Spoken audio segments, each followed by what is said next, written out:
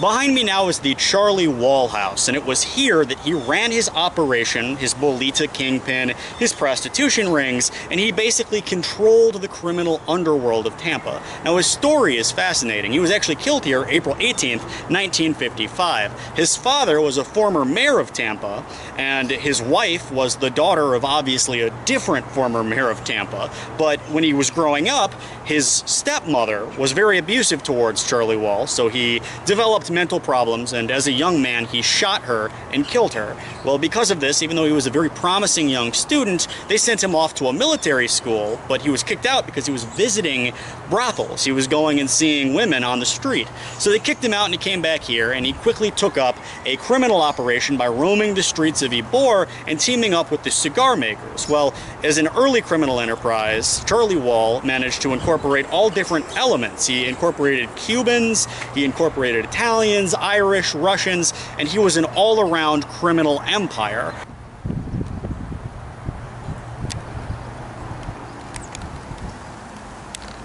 And then around the 1920s and 30s, the white-collar criminal empire of Charlie Wall was challenged by a tough-as-nails Sicilian mobster, Ignazio Antinori. Now, Ignazio comes along, and he's a little bit more willing to get down and dirty. Charlie Wall, he had married into political families, and he didn't really, as far as I can tell, deal in drugs, even though he, of course, was willing to kill a few people and be down and dirty and possibly deal in drugs. But Ignazio got his career started because of drugs. In fact, what really boosted him was the fact that he organized basically a tunnel of heroin going from southern France to Havana, Cuba, and then up along the coast by coordinating with corrupt government officials. And because of this, he almost immediately declared open warfare on Charlie Wall, and what followed was 2 decades of violent gang wars, which the Trafficante family, as far as anybody can tell, because this was all kept very secretive for many years, basically sat on the sidelines of. The slow march of time seems to destroy so many historic sites, because here, up until a few years ago,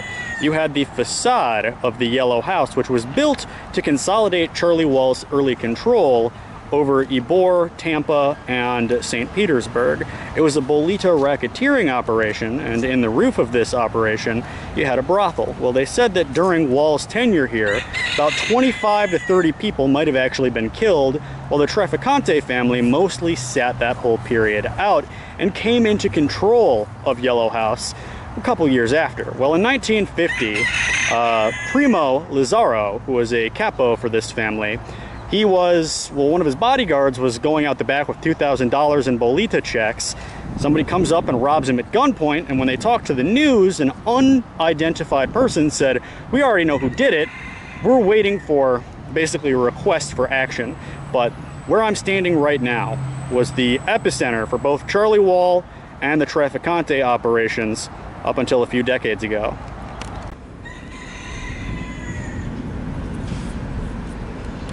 Looking for old souvenirs from this place. This seems to be a little bit too big to take home, but perhaps I could take home a chunk of the floor. And to think, this could have had blood spilt on it back in the 30s. Mostly under Wall is when the blood was flowing here in Ybor and Tampa. That's a bit of their acrylic floor.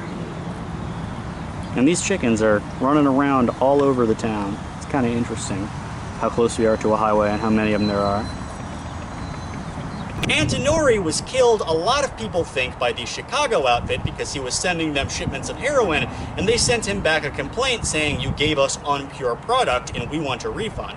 Well, he said no, and he was drinking coffee with a friend and a young female companion in town, and up walks an unknown gunman who shoots him twice in the back of the head with a shotgun. And that ended the criminal enterprise of Antinori. Well, Charlie Wall from this point is getting a little bit older, and he says, "I want to sit all this out. I'm done with my criminal enterprise. I might, do a little bit here on the side with the Bolitas, but I'm going to mostly sit this out."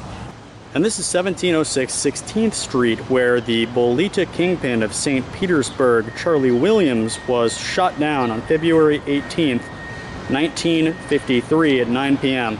Basically, he found himself rapidly rising in the ranks of Ybor and St. Petersburg's criminal underground. In 1933, police raided his home, found a bunch of Bolita equipment, but no cash. And then in 1937, he was raided again, and they found $50,000, but no bolita equipment, meaning that he was at that time basically the king of this area.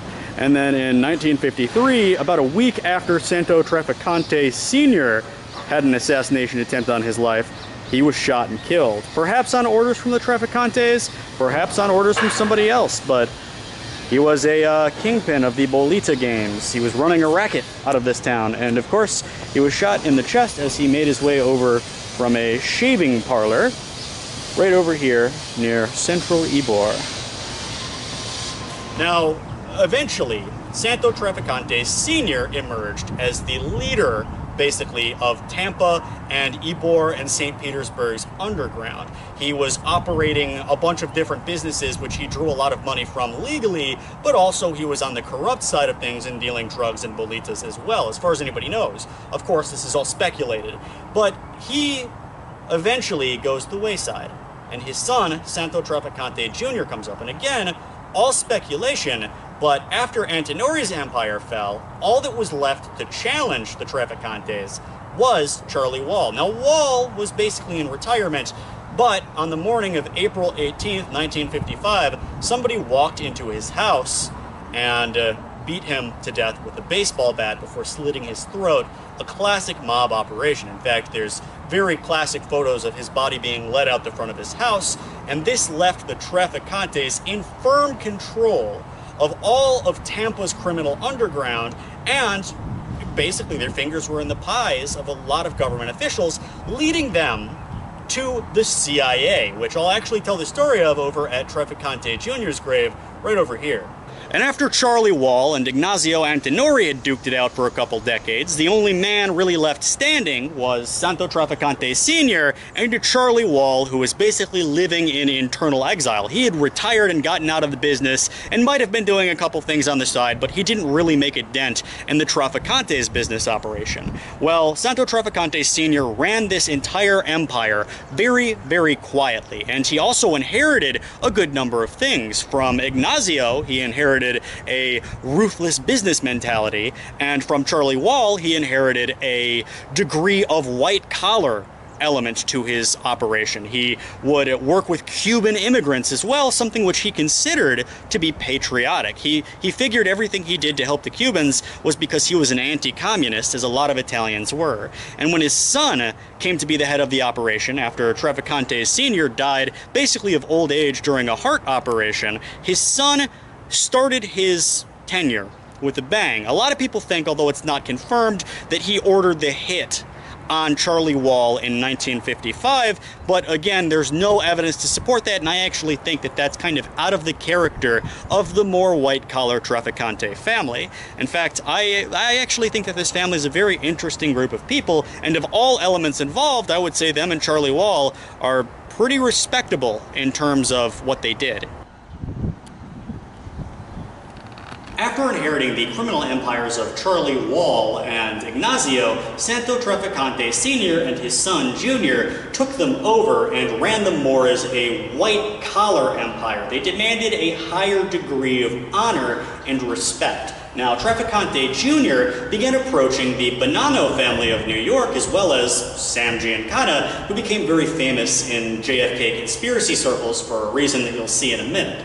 Now, in 1957, it became very obvious that Cuba was a fragile state, so he and 60 other men were arrested in upstate New York at what police called an organized crime conference. One of the things that was up on the table for discussion is what's to be done in Cuba.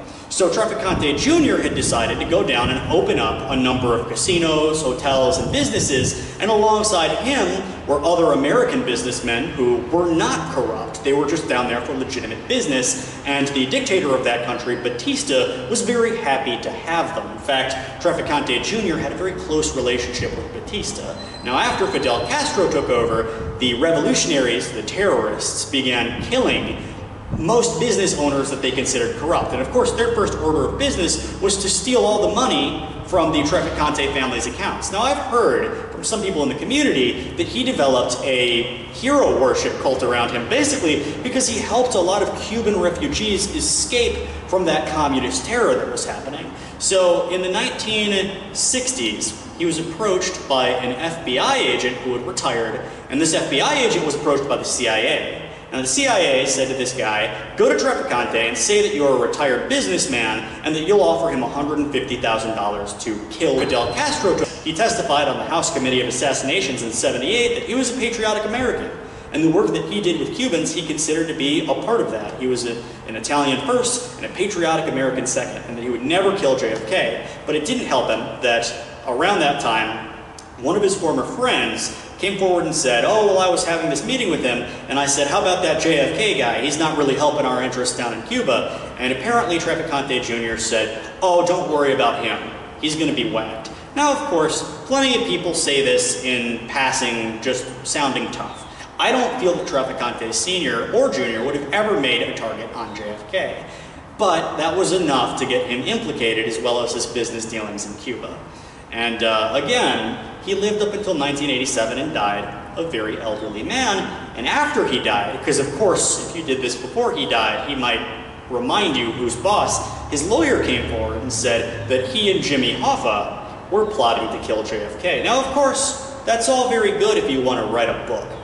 But I don't feel that Trafficante ever had any business in JFK. He might have helped the Cuban refugees, the Cuban rebels, given them some guns. He might have organized a lot of, you know, Alpha 66 brigade, the brigade that did the Bay of Pigs. He might have provided a lot of funding for that, but he never would have killed the president, in my opinion. So he's buried here, just across the cemetery from his father, Trafficante Sr.